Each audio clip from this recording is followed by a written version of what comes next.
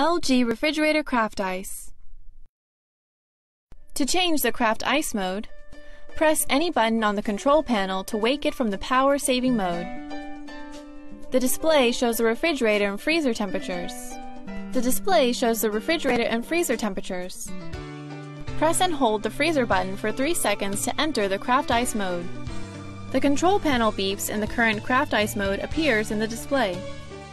Press the freezer button repeatedly to toggle between the 3 ice and the 6 ice modes.